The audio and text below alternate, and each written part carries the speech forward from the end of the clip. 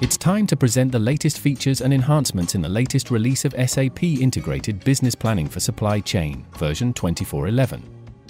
Before we go deeper into the details, let's refresh our memory on the benefits of preconfigured analytics stories, a key component of SAP Best Practices for SAP Integrated Business Planning. These stories provide a foundation for your implementation project, showcasing various features and offering guidance, inspiration, and education along the way.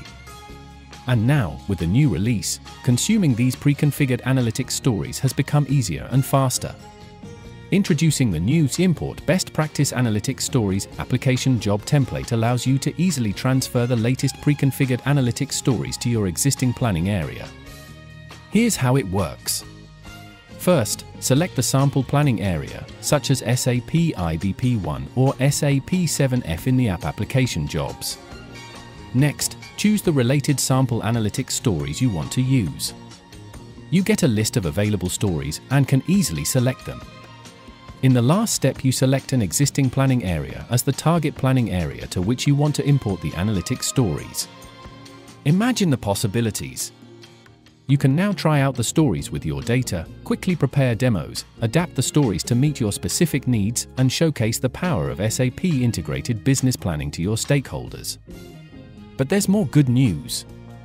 With 24.11, you can also benefit from a new pre-configured analytics story for response and supply, offering a comprehensive overview of KPIs from different perspectives to support a forecast-driven operational planning process at the order detail level.